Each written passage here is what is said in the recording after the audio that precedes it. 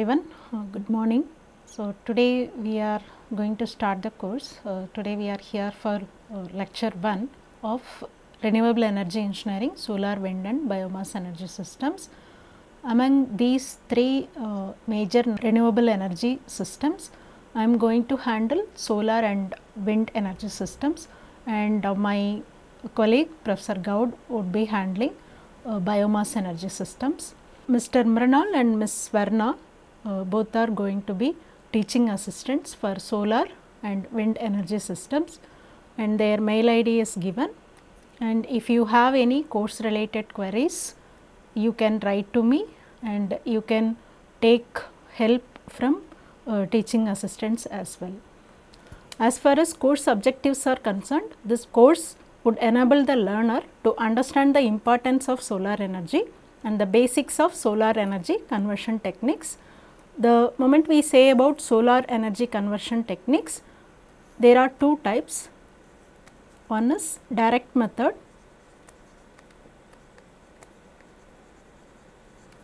the other one is indirect method.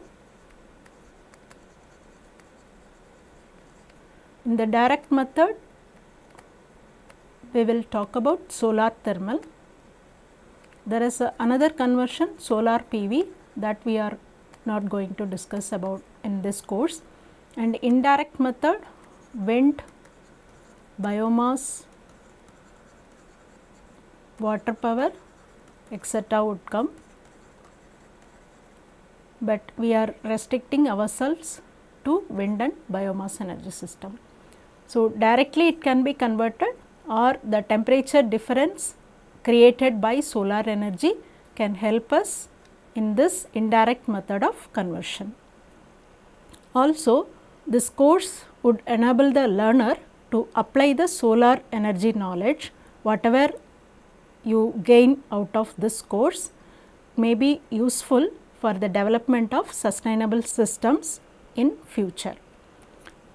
So, in short, it would help you to understand the importance of solar energy and solar energy conversion techniques. It will also be useful for the development of any sustainable system in future. The course structure goes like this. The solar wind would be covered in 4 modules. The first week, first module have 3 lectures. One is on solar energy, overview of thermal applications. Second lecture would be on solar radiation. Third lecture will be on practice problems on how to calculate solar radiation parameters. The second module of second week includes non-concentrating solar collectors, concentrating solar collectors, and the practice problems on how to design non-concentrating or concentrating solar collectors. Third module of third week includes thermal energy storage systems, solar energy utilization methods. Fourth week of module 4 includes turbine terms, types and theories of wind energy and characteristics of wind and power generation. In today's lecture of solar energy and overview of thermal applications, we would be discussing basic concepts of energy, types of energy, renewable and non-renewable energies, energy alternatives and current energy scenario, sun and earth relationship, formation of the atmosphere, solar radiation at the earth's surface, air mass, instruments for the measurement of solar radiation and sunshine. Along with, we will review some of the solar thermal applications. The first topic would be on basic concepts of energy. So, if you are already working in energy engineering or chemical engineering or mechanical engineering, so you are comfortable with these terminologies and the units of energy. However, since this course is common to all students who are willing to learn renewable energy engineering as well, so we are going to review about the terms related to energy and their units. So, energy is defined as ability to do work. So, in ancient times, the primitive man required energy in terms of food. So, after the discovery of fire, he learned how to cook and eat. So, for that he required wood and biomass other than fire. Then after that he started cultivation and then agriculture. So, there he required animals and machineries to help him for the agricultural purpose. That is the way the energy requirement started increasing day by day, and in ancient times, so the whole energy needs of mankind were served from solar energy only. Then after the invention of internal combustion engines, then we started using non-renewable energy sources as well. Here energy is nothing but ability to do work. So, then we will define work. Work can be defined as transfer of energy. In physics we say that the work is done on object when you transfer energy to that object. It is not only when you transfer the energy to that object. So, because of transfer the object should move.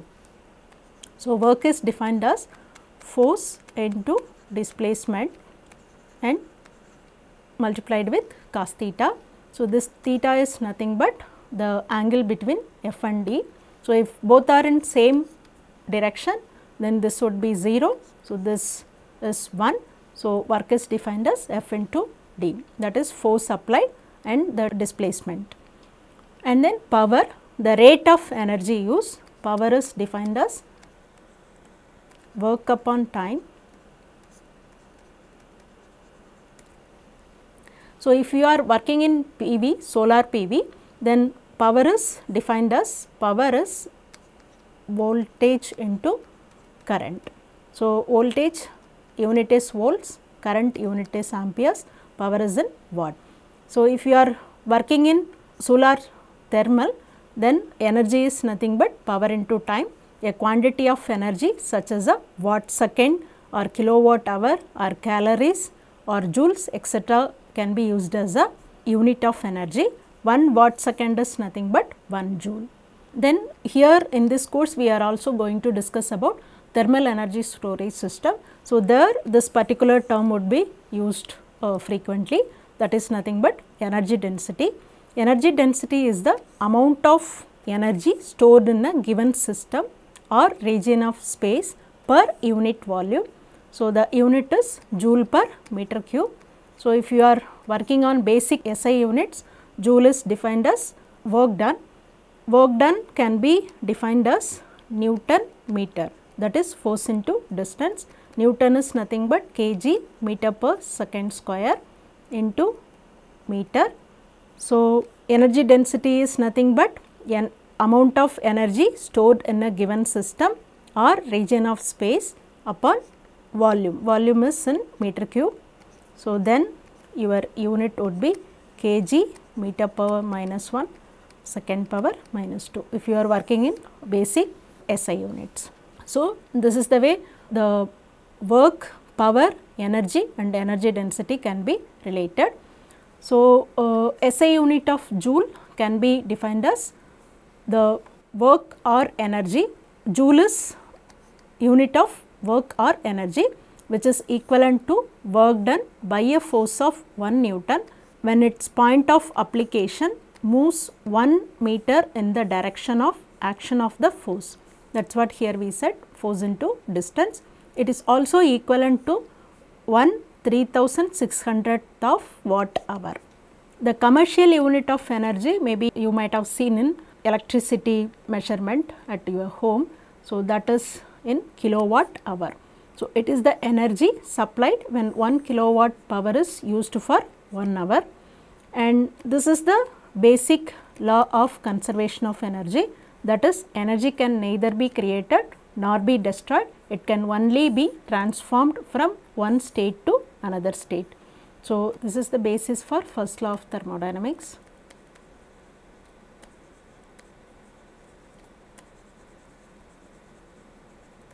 Then we will review about laws of thermodynamics with which we need to define or design the energy systems. But I am here not going into deep, just to make you aware of these concepts and to remind you. So, whatever you learnt on thermodynamics or basic science at school level. Internal energy is nothing but a energy of molecular motion. Heat is nothing but the energy which is flowing as a result of temperature difference, And first law of thermodynamics, it is nothing but a conservation of energy. In any process, energy can neither be created or not be destroyed, and the change in objects or substance internal energy, which is nothing but del U, is the sum of mechanical work done on it and the heat flows into it, right. So, del U is nothing but Q minus W. So, this is heat given to the system.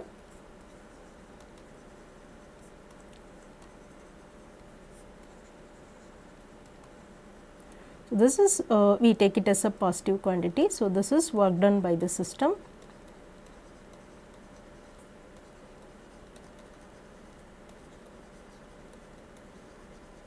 Okay.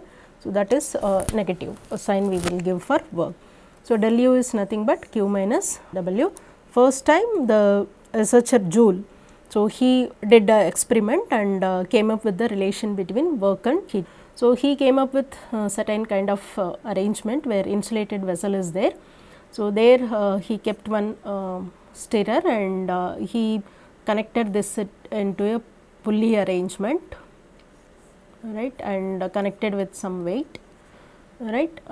So, when the weight is going down, so this paddle wheel arrangement which is connected with the pulley and the thread, so it rotates this stirrer. When it rotates, automatically the fluid inside the vessel gets heated and temperature rises.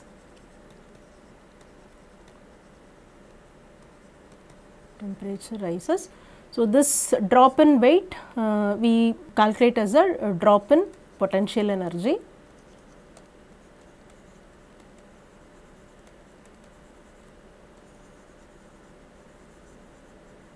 Right. So, that helps in work done on the system, right, through the stirring, and due to which the temperature rises. So, that is converted into heat energy. So, this is the relation he proposed first. Before that heat was identified as a calorific fluid. So, the first law of thermodynamics came up with the relation between work and heat, right, and also it said that the change in object substance internal energy is the sum of the mechanical work done by or on the system, and heat flows into or out of the system. And then second law of thermodynamics. So, we have here two statements. The one is the Kelvin-Planck statement. So, it says that no other effect than the absorption of energy as heat from a single thermal reservoir and performs an equivalent amount of work. So, any heat cannot be converted 100% into work. So, that is the basic concept of Kelvin-Planck statement. And then Clausius statement. So, here this statement says that no effect other than transfer of heat from a low temperature body to a high temperature body. We cannot extract heat from low temperature body to high temperature body. And this is the third law of thermodynamics. The entropy of a perfect crystal is 0 when the temperature of the crystal is equal to absolute 0, that is nothing but 0 Kelvin. So, what third law says is, it precisely tells you that you cannot get a absolute 0 in a finite number of steps. So, that is the concept of third law of thermodynamics. So, at absolute 0 there can't be any environmental parameter you can manipulate to change the entropy. If T is 0, then S is 0 no matter what. So, that is the third law of thermodynamics. Apart from first and second and third law of thermodynamics, there is something called zeroth law of thermodynamics.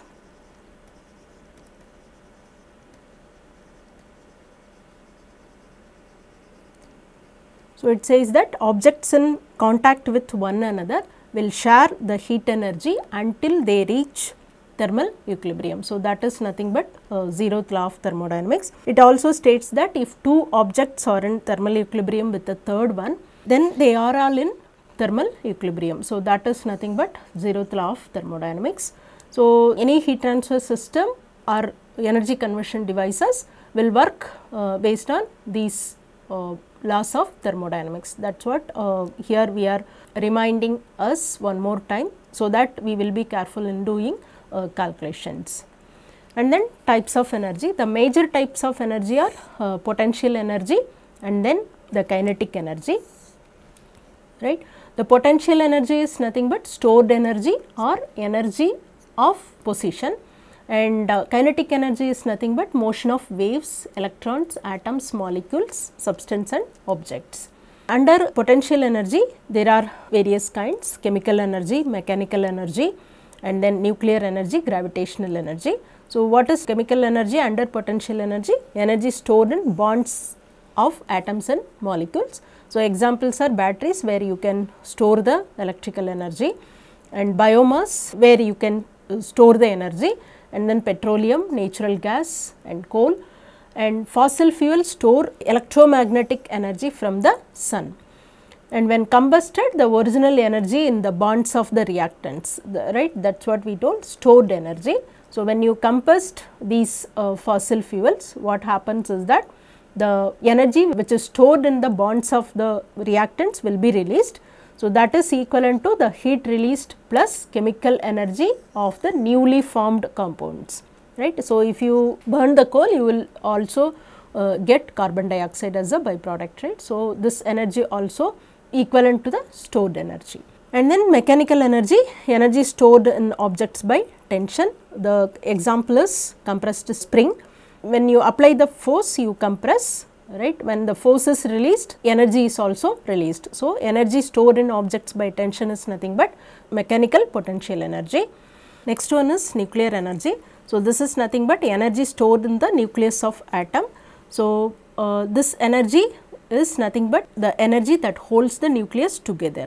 The large amounts of energy can be released when the nuclei are combined or split apart. So, when you combine, this is called fusion.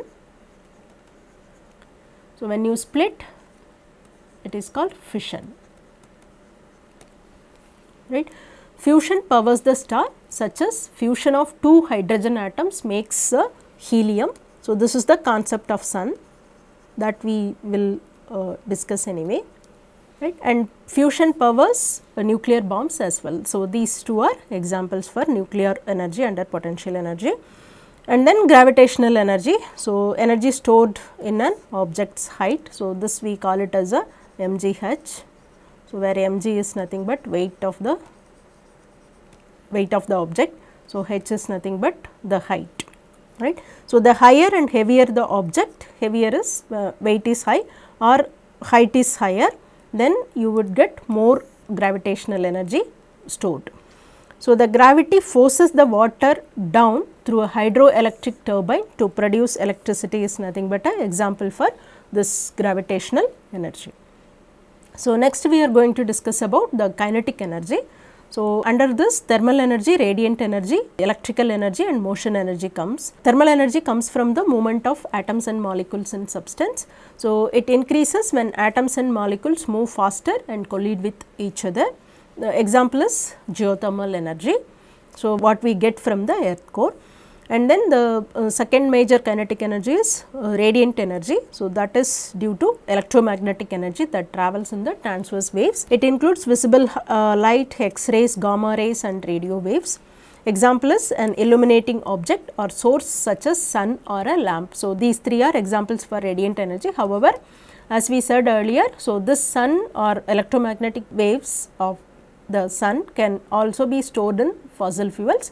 When you burn them, then you will get them as a chemical energy as well. So, this we have already discussed, right, conservation of energy. One form can be converted into another form. Then the next one is electrical energy, energy caused by moving electric charges called electrons. The natural electrical energy is nothing but a lightning process.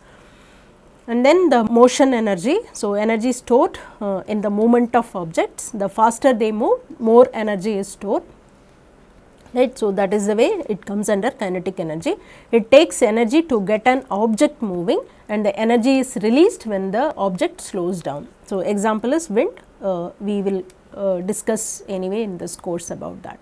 So, this is basic certain types of energy, but if we want to discuss the types of energy in terms of its usage, then we will have two major category. One is non-renewable energy, another is renewable energy. So, non-renewable energy are like what we have right now for our energy needs, the oil, coal, nuclear and then natural gas.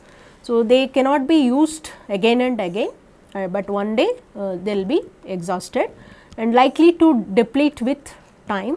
It has high carbon emission and hence not environment friendly. So, because when they burn, so they also produce CO2. So, because of which they are not environment friendly. It is present in limited quantities, and in terms of environmentally safe, it is said that electricity generation by burning some fossil fuel, coal or gas or diesel, the norm is 1 kg of CO2 equivalent is generated per kilowatt hour of electricity. So, that is what we call these non-renewable energies as they are not a clean energy. The next one is renewable energy. They can be harnessed without the release of harmful pollutants, that is a major advantage, and they are essentially inexhaustible, and it can be used again and again throughout the life. They are the energy resources which cannot be exhausted. It has low carbon emission and hence environment friendly. So, they are solar, wind, water, biomass and geothermal. So, in this course we are going to discuss about solar, wind and biomass, 3 major renewable energy sources. And then the quality and source of energy. Based on that quality, we can have 2 primary energy sources and secondary energy sources. The primary energy sources are, they are directly mined or otherwise obtained from the environment. So, mined is coal, natural gas, petroleum and uranium. So, they are called non-renewable energy sources, and if we get from the nature or environment, they are called renewable energy sources. As we said, biomass, hydropower, geothermal, solar, wind, tidal, everything comes under this category. Secondary energy resources are not occur in the nature or mind, but are derived from the primary energy sources, that is converted, right. So, electrical energy from coal burning, we can convert this heat energy into electrical energy, and hydrogen obtained by electrolysis of water. So, that also comes under secondary energy resources. So, now pretty much we have discussed about the basics before going to discuss solar energy. So, we have learnt what is the basic concepts of energy, and then types of energy in terms of the stored energy and the energy created due to movement, and then we defined them based on their availability and the source of the energy. So, now why we need to think about energy alternatives for whatever the energy available today for our energy needs. So, most of our energy needs we are depending on the fossil fuels. In fossil fuels, oil provides 30% of world's need for energy from commercial sources. So, any non-renewable energy, as we said already, so it is not inexhaustible in nature. So, due to which there would be a increase in production, and there would be a peak production, and there would be a declination period, right. So, for the oil, the model says that 2015 was the peak period. After that, the production capacity or production of oil would decrease, right. So, this is the major fuel for all our transportation systems in the present day. And as far as natural gas is concerned, no threat as of now, but its peak period would be sometime around 2025, that is 2025. And for coal, it is little later, probably 2050. So, because after a certain time, right, after 2050, so we cannot depend solely on the fossil fuels, right, because all would be in the decline mode. And apart from energy needs, these non-renewable energy sources are used for manufacturing of organic chemicals, right. So, in the decline mode, they may not be able to be used to manufacture organic chemicals, because in the declination mode probably we might be using only for energy needs, right. So, the plants which are dependent on the non-renewable energy source for manufacturing of organic chemicals would be affected. So, it is the right time for us to think about various energy alternatives instead of these fossil fuels. So, the 2 major alternatives are water power and nuclear power. In the water power, we can use it, but the problem is the environmental concern in storing large amount of water. So, already in many parts of India, we are facing water scarcity. So, again that put the constraints to use water power without any worry. So, then the next one is the nuclear power. So, here fission reactions in pressurized water or heavy water reactors, we can create nuclear power using uranium-235 isotope. So, here we have resources for uranium-235, 234 and 238, but their availability if we see this is around 0.7, so this is around 0.3 and then 0.3%, 0.7% and this is around 99%. But right now we have the technology to use uranium-235, but still it can cater our energy needs. But if we have some alternative technology which uses or which converts uranium-238 as a fissile material, then we might be in better position to think about nuclear power as a alternative energy source, right.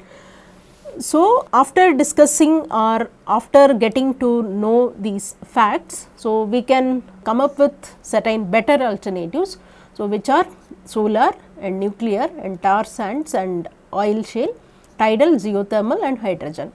So, solar is obviously the better option and we will also discuss the fact why it can be considered as a better alternative.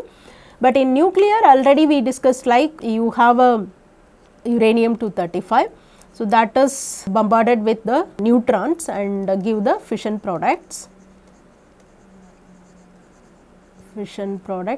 plus fast neutrons plus energy, heat energy. So, we will use some moderator to convert this neutrons into slow neutrons, and then we again bombard this isotope, right. I am not getting into detail because this is not of our interest, but I am telling like what further can be done, right. So, as we said, if we develop some other technology to use the major available resources of uranium-238, or we can come up with better technology, then converting this particular fertile material into some other fissile material, and that can be used to extract the energy. So, with these technologies we can think of this as a better alternative option.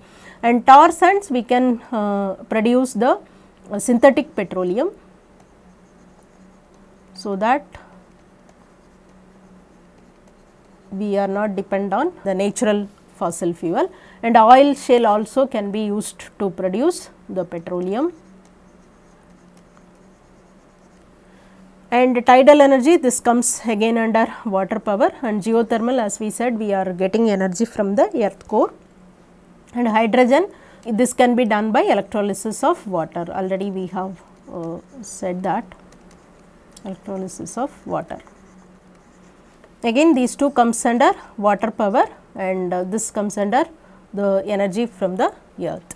So, these can be the alternative energy, or we need to come up with alternative technology to what are all the available technologies today, right. In that way we can think of alternatives to available non-renewable energy resources today. So, in that the first and better option we thought about is the solar. So, earth receives around 1.7 into 10 to the power of 18 watts of solar energy, and it is a clean source and it is available in abundant in all parts of the world where people live. Okay. So, this is major advantage, but disadvantage side, the solar radiation flux available rarely exceeds 1 kilowatt per meter square. So, total radiation over a day is at its best of 7 kilowatt hour per meter square. So, we would be requiring large collecting areas for many thermal applications. And also the another disadvantage is its availability is depend on time. So, due to day night cycle, and also there would be seasonal changes due to Earth's orbit around the sun. So, because of these two reasons we would also require the storage. Okay. So, here we need to improve the solar collection, solar energy collection. So, here we need to think about storage as well. So, these two major requirements lead to large installation costs, right. So, in terms of availability it is abundant, but how to collect and how to store when it is excess and that will be used when there is a scarcity is something that we need to think about. And this can be used as a direct method as well as indirect method. Direct method PV and thermal and indirect method is wind and biomass. So, here we are not going to discuss about PV, only thermal, wind and biomass. So, current energy scenario in terms of solar energy. So, this is taken from ARENA. So, this is International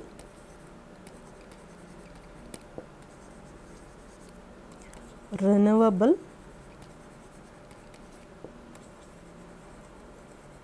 Energy Agency. You can check in this site. So, here electricity generation we have taken as a major conversion, and all country, all technology, all sub technology we have taken, all the sub technologies are here. So, this is the graph it came up with. So, here we are going to only highlight solar thermal and solar PV.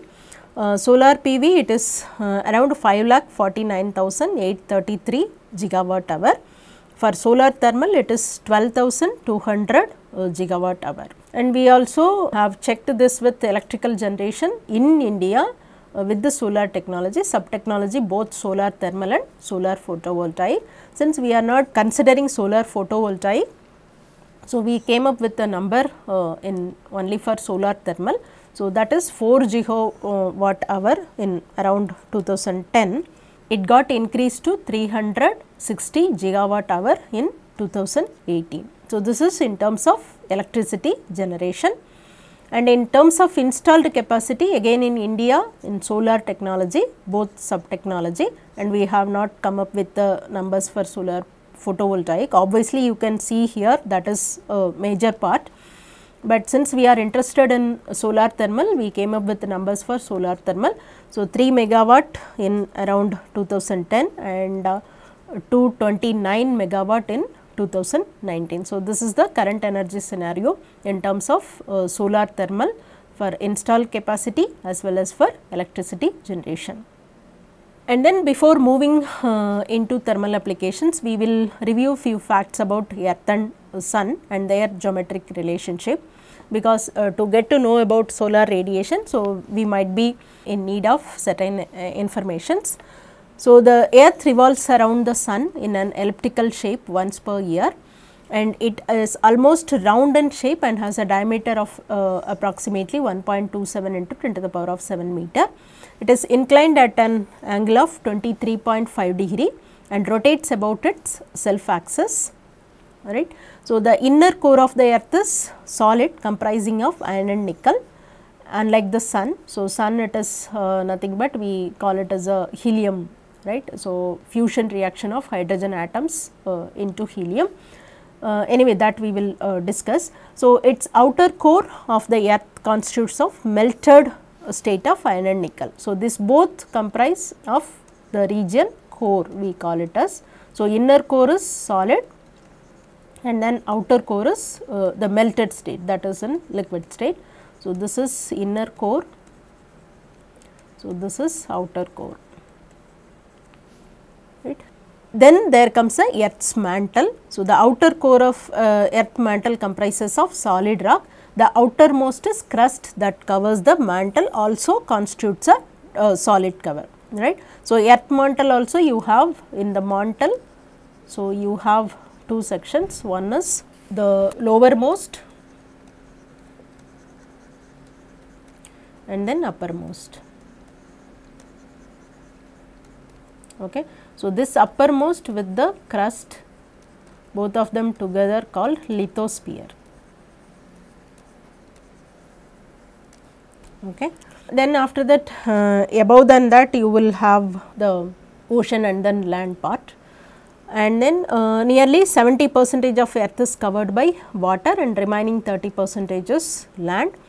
Average surface temperature of the earth is around 288 Kelvin, and earth receives radiation of about 1.7 into 10 to the power of 18 watt. So, this uppermost mantle and crust forms the lithosphere. Then after that, after lithosphere there is a troposphere. Then after troposphere there is a stratosphere. Then after that mesosphere. Then thermosphere, then exosphere. So, that is outermost part of the earth. Okay. And then the sun, which is largest member of the solar system. So, they are intensely hot gaseous matter. The diameter is 1.36 into 10 to the power of 9 meter. The average distance of the sun from the earth is around 1.496 into 10 to the power of 11 meter. The sun rotates its own axis approximately once in 4 weeks. So, we call it as 27 or 28 days. So, density at its center is around 10 to the power of 5 kilograms per meter cube greater than. So, certain NASA models predicts it as 1.622 into 10 to the power of 5 kg per meter cube, and pressure at its center is around over 1 billion atmosphere. And again the model predicts it as 2.477 into 10 to the power of 11 bar. The central core temperature is around 8 to 40 into 10 to the power of 6 Kelvin. So, the model predicts it as 1.571 into 10 to the power of 7 Kelvin due to several fusion reactions. 90% of sun's energy is generated in a spherical region having radius of 0.23 times the sun's radius. The black body temperature is 5777 Kelvin due to continuous fusion reaction. Energy radiation is around 3.8 into 10 to the power of 26 watts. So, this is diameter of the sun, diameter of the earth, and then their distance. So, here we have the sun and earth's rotation. So, how we get two solstices, one in December and another in June, and then two equinox days, one in March and another is in September. Winter solstice is the day which is the shortest day of the year, and at the summer solstice it is the year's longest day.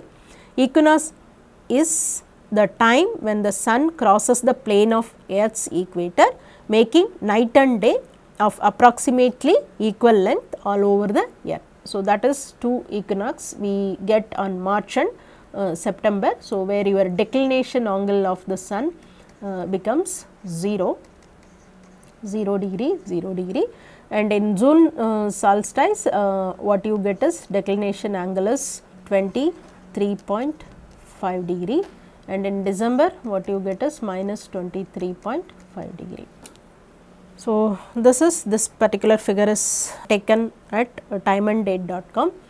So, here you can see the March equinox and September equinox, whatever we told here. So, where your declination angle is 0,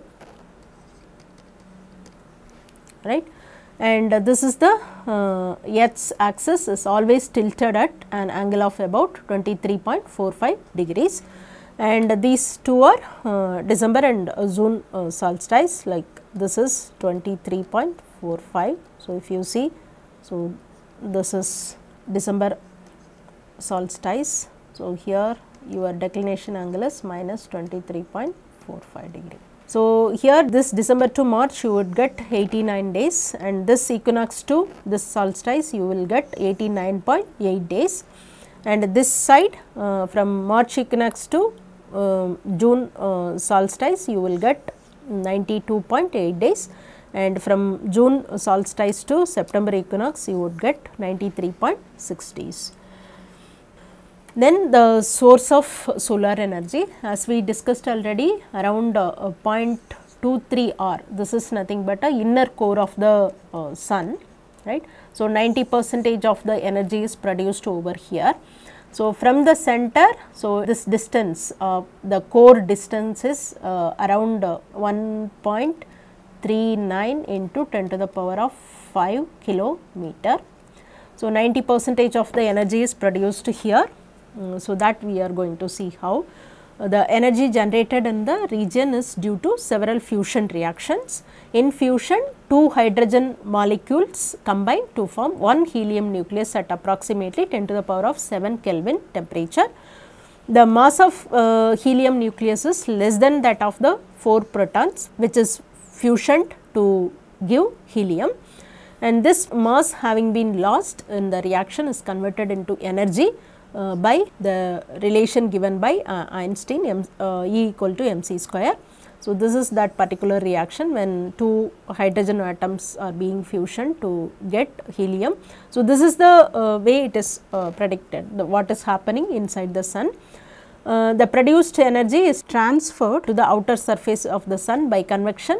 The second layer is nothing but radiation and then by convection. The solar energy is radiated into space, which is calculated as epsilon sigma T to the power of 4. So, epsilon is nothing but emissivity of the surface, sigma is nothing but Stefan-Boltzmann constant, which is 5.67 into 10 to the power of minus 8 watt per meter squared Kelvin power 4. So, coming back to here, the next zone is nothing but a radiation zone.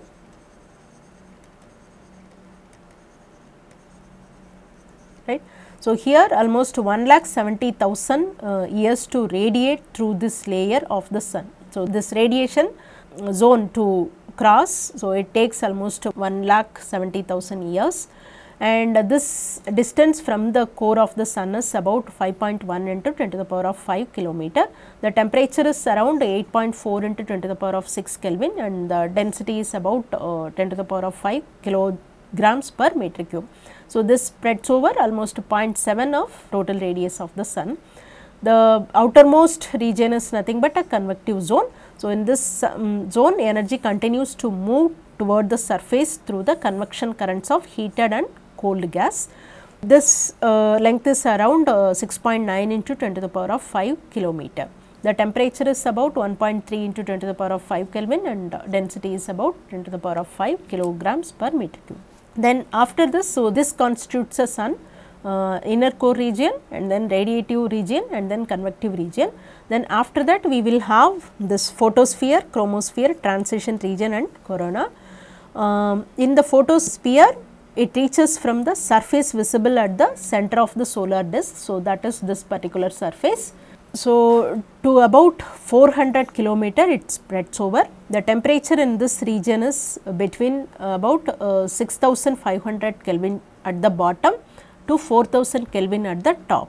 So, that means, so from this surface when it spreads over outer region, so the temperature is decreased and this is covered by granulation.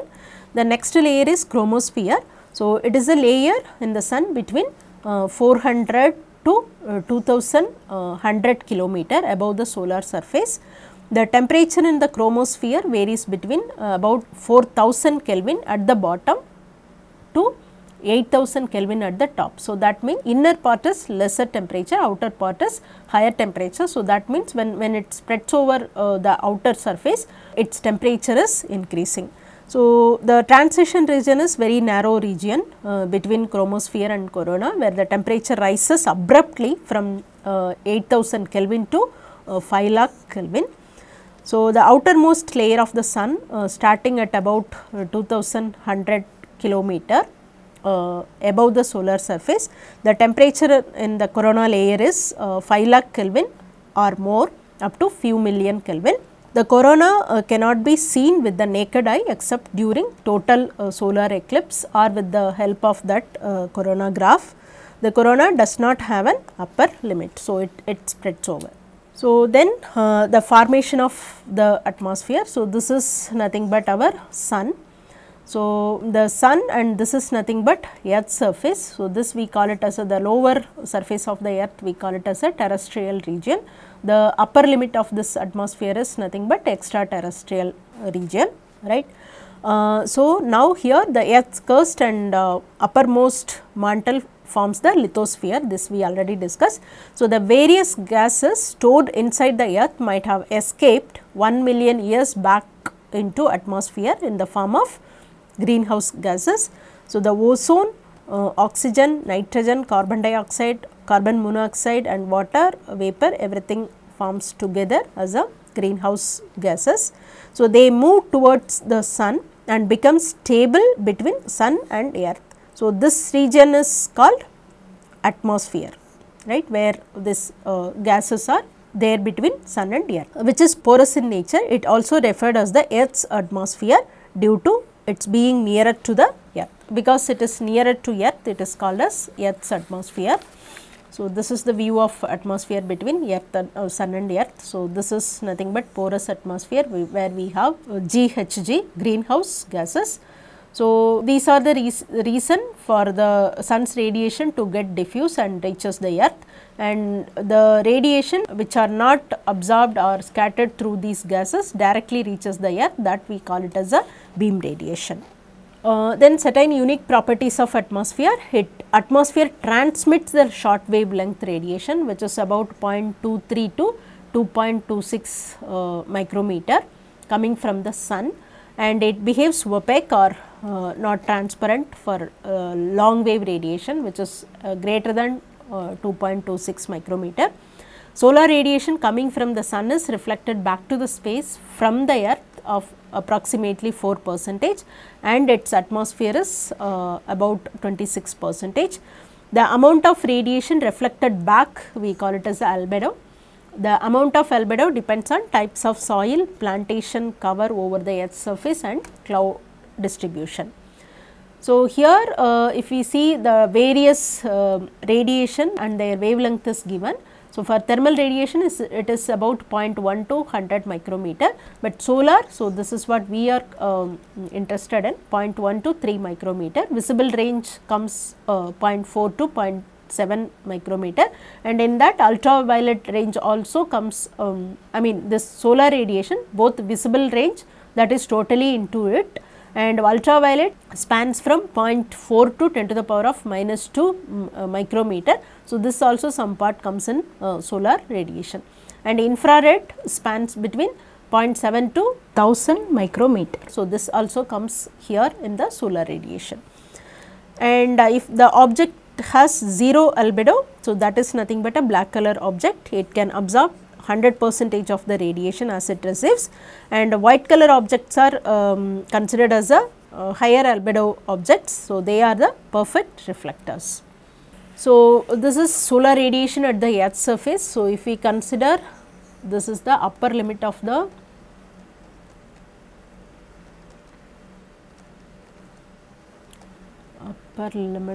atmosphere,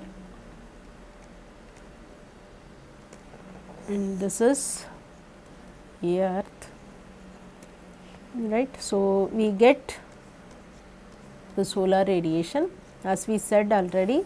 So, the beam radiation reaches directly, right.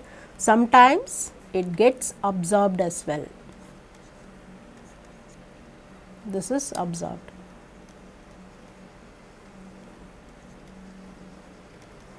This is absorbed radiation, and there may be a scattering here, scattering. So, in that way the diffusive radiation also reaches. So, this is diffusive radiation.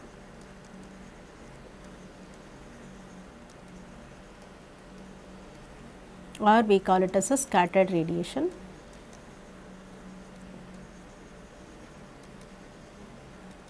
And there may be radiation which is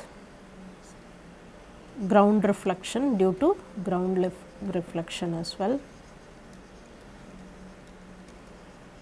Okay. And some of the radiation goes back to space, scattered radiation,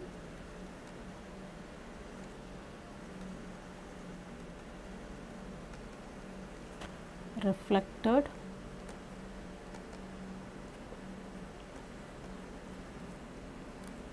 back to space. Okay. So, this is overall picture of solar radiation at the earth's surface. So, as we said, the solar energy, when it reaches the earth, there may be a attenuation. So, that is due to absorption, as we said here, right. So, this happens either by ozone or water vapor, again they are coming under greenhouse gases only, and to the lesser extent the other greenhouse gases and particulate matters.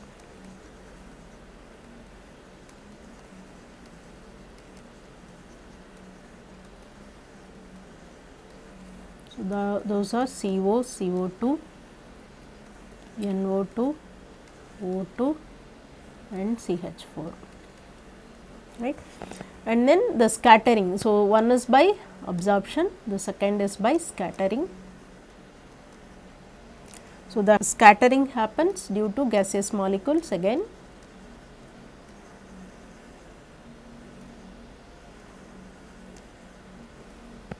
And particulate matters.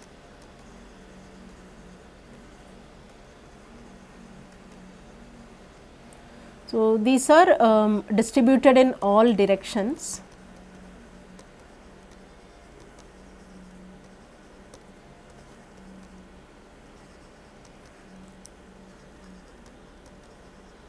So, in that way we may not expect it is uniform from all directions. So, we call it as a anisotropic, but certain models consider them as a isotropic in nature as well. And this distributed can be reach Earth's atmosphere,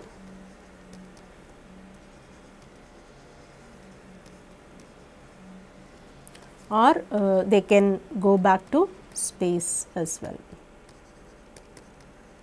back into space as well. So, the beam radiation that we have just seen, the solar radiation that does not get absorbed or scattered, so but reaches the ground directly from the sun. It produces shadow when interrupted by an opaque object. The diffusive radiation is the one, the solar radiation received after its direction has been changed by reflection and scattering in the atmosphere. Usually we follow certain the terminologies, irradiance, which is the rate of radiant energy falling on a surface per unit area of the surface, that is watt per meter squared, symbol is G, and irradiation is the incident energy per unit area on a surface, that is joule per meter squared. So, here joule per second meter squared. So, if we take instant energy, that is joule per meter squared, obtained by integrating a irradiance over a specified time interval. We can do it by day or we can do it per hour, and the second if you are doing, that is instant. Then specifically for solar irradiance, this is called insolation, right. So, if you integrate it over a day or hour, this is called insolation. So, we use the symbol H for a day and I for a insolation for an hour, right. So, it can be given as watt per meter square as a flux, right, which is nothing but radiant energy falling on a surface per unit area, or we can give them in terms of joules per meter square day or hour, right, instead of joule per second meter square. So, the measurement of sum of the direct and the diffusive radiation is called the global solar irradiance. So, this is beam and this is scattered diffusive radiation, this is albedo, either it can reach Earth's surface or it can go back to space as well. So, this is the important term DNI in solar radiation at the Earth's surface, the amount of solar radiation coming directly from the sun, which is called as beam radiation, reaching a flat surface at the Earth's surface oriented normally to the sun's position throughout the day, that is called direct normal irradiance.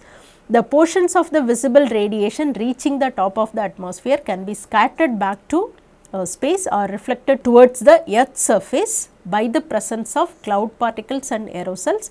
So, in addition, air molecules can absorb some of the radiation in the visible channels as well. So, either scattered or absorbed. So, this portion that is reflected by clouds or atmospheric aerosols, we call them as diffusive radiation, on a flat surface oriented horizontally. So, that is what it is called, the diffuse horizontal irradiance. Then global horizontal irradiance is nothing but total radiation falling on a flat surface horizontal to the earth surface, that is global horizontal irradiance is nothing but beam radiation assuming it is not obscured by cloud, and diffuse radiation from the clouds and sky. So, this is DNI, which is nothing but direct normal irradiance and diffuse horizontal irradiance, and then global horizontal irradiance proper definitions. Then the next one is nothing but air mass. So, when the radiation passes through the atmosphere consisting of greenhouse gases, there is a atmosphere attenuation happens. The amount of attenuation is governed by the air mass. So, this attenuation is nothing but the decrease in energy, right. So, the ratio between the paths travelled by the solar radiation through the atmosphere to the mass travelled by the solar radiation if the sun is at its zenith, right. So, when sun is at zenith, then the position is A and C. When the path travelled by the solar radiation through the atmosphere to the mass travelled by the solar radiation if the sun is at its zenith. So, AC is sun is at zenith, AB is nothing but the path travelled, right. So, path length traversed in the atmosphere, that is AB, and vertical depth of the atmosphere is AC. So, if we take cos of the angle, right. So, that is nothing but H naught upon M naught. So, if we want to calculate M naught, so this distance is AB is M naught, AC is H naught. So, if we want to calculate M naught upon H naught, that is 1 by cos theta z, that is secant theta z for all theta z less than or equal to 0. At noon we will have theta z as 0, there your air mass is 1. For theta z is 60, then we will get air mass is 2, and if for m equal to 0 for outside the earth surface. And here if we see the another expression given by Caston, so which has certain constants and zenith angle as well. The variation of the air mass with the time of the day for the latitude of New Delhi for different number of days of the year is given here, right. So, here if we see the December 21st, so this particular figure, so your air mass is very much high, right. So, it is observed that sunshine hours are shorter and the air mass higher for the month of December on 21st compared to other days. So, December 21st we will get lesser sunshine hours. So, obviously air mass is higher. So, then followed by June, and if we see the March time, you will attain time of the day around 12 noon, the air mass is 1. So, you will get less air mass. Then next one is instrument for measurement of solar radiation and sunshine. So, we will get the quantum of energy that can be derived from a particular location in terms of 3 quantities. One is global or diffusive radiation, and then beam radiation or direct radiation, and hours of sunshine over the day. So, these 3 quantities we can measure. And what are all the equipments used for this measurement? One is pyranometer, the second one is pyranometer, and then sunshine recorders. We are going to discuss each one of them in subsequent slides. The first one is pyranometer, we can call it as a solarimeter. So, this is used to measure the solar irradiance in the desired location and solar radiation flux density. So, this solar spectrum almost extends between 300 to 2800 nanometer. So, this World Meteorological Organization WMO has adopted this instrument, which is standardized with respect to ISO 9060 standard, and pyranometers are calibrated based on the World Radiometric Reference, which is maintained by World Radiation Center, Davos, Switzerland. So, in that way it is calibrated properly to measure the solar irradiance data. And then pyranometer, which measures the either global or diffusive radiation. Global radiation we can directly measure, diffusive means then we need to do certain arrangements to stop the beam radiation. So, which falls on the horizontal surface over a hemispherical field of view. So, here we have these three major parts. One is horizontal circular disc of 25 millimeter diameter coated with a special black lacquer having high absorptivity of solar wavelength, and then there is a disc which is placed on a larger diameter guard plate and two concentric hemispheres which are made of optical glass having good transmission and protects the disc surface from weather. So, here if you see, these are those the glass domes. So, this is nothing but black surface and this is nothing but a guard plate. The temperature increases until the radiation equals the rate of heat loss by convection and conduction and radiation, and hot junctions of the thermophile material which are attached to, one end is attached to black surface, another end which is cold junction which is located under the guard plate. So, EMF generated of about 0 to 10 millivolt is recorded. So, it is read, recorded and integrated over the time if you want to have it for a day or for an hour. So, this is the particular arrangements. So, here we have leveling screw and platforms to keep it in particular position against the sun's radiation. The sensor thermophile, glass dome and occulting disc. The sensor consisting of thermocouples connected in series provided with a black coating for absorbing all solar radiation. It exhibits near perfect cosine response, which is nothing but a variation of Pyranometer's calibration with theta. Theta is nothing but angle of incidence, and a flat spectrum that covers 300 to 50,000 nanometer, that is solar spectrum.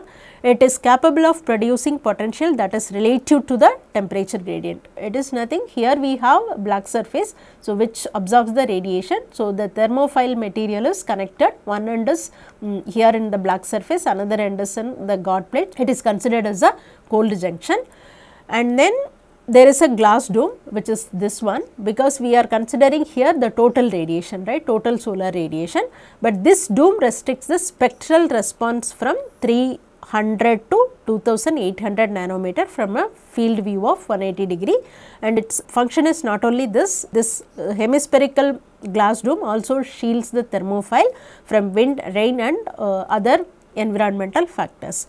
But here we said that we will measure the global radiation using this particular pyranometer. If we want to measure only diffusive radiation, then we use occulting disc. So, this is used to measure the diffusive radiation and it blocks the beam radiation from the surface. So, here the conversion is whatever the temperature difference created between the clear surface, which is guard plate, and the dark surface is converted into potential difference, right. So, then it is measured as a EMF. And the voltage produced by thermophile can be measured using potentiometer. The radiation data needs to be integrated by means of electronic integrator if you want to have particular time period. And very small temperature coefficient is nothing but relative change of physical property associated with the change in temperature, that is EMF, and then it is calibrated to ISO standards, already we have told this, and performance index and performance ratio is high for this particular equipment, and we can get integrated measurements over total available shortwave solar radiation under all conditions. Apart from predicting the diffusive or global radiation, this can be used for some other applications. One is establishment of greenhouse locations. We have already discussed the relation between solar radiation and GHG, and then designing photovoltaic system to get the radiation data, and meteorological and climatical studies and measurement of solar intensity data. The next one is pyranometer. So, here we have two magnetic strips. Each strip is connected with the thermocouple and a electric heater. So, for measuring radiation, one strip is shaded and heated by an electrical current passing through it. One is electrical current, other one is getting solar radiation directly. The roles of the strips are interchanged for second set of observation to nullify any effect of unavoidable minor differences there or not. And then when the temperature of both strips are same, the electrical energy used in the heating first strip will be equivalent to solar energy absorbed by the second strip. So, that is the basic working principle. We have two strips of magnet material. So, one is connected to the electric heater, another is with the solar radiation. So, when the temperature is same for both, the how much electrical energy we applied to the one strip, that is equivalent to solar radiation which is fallen on the second strip. That is the working principle based on which pyranometer works. So, then the second strip is obtained by dividing the electrical energy with the product of strip area and its absorptivity.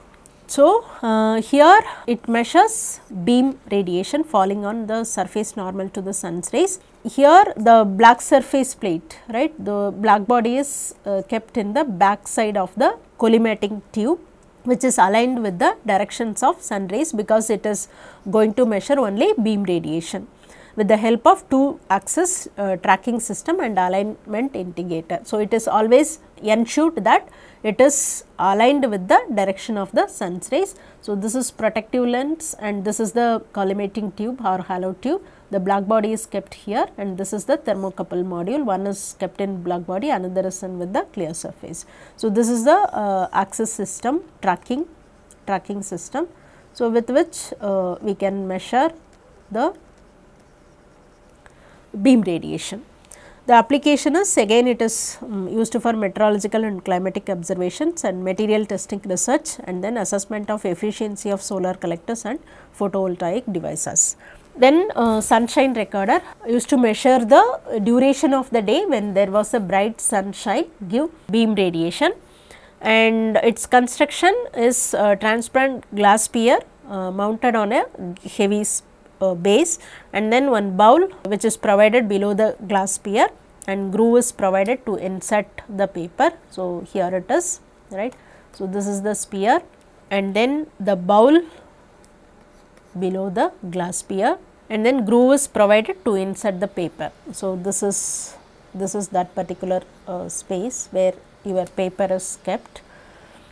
And then working is the glass concentrate the solar radiation and paper receive the solar radiation on it, and paper give burn mark when the sunshine is present. So, for winter we have small cords, small length cords, and equinox in the medium sized, and summer one we have long cords. This is sunshine recorder cords.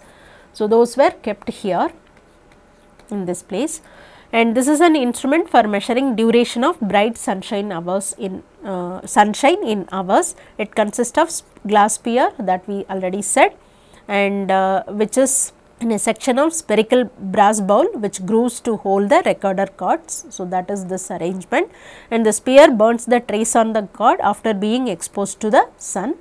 The length of the trace is nothing but the direct measurement of duration of bright sunshine hours.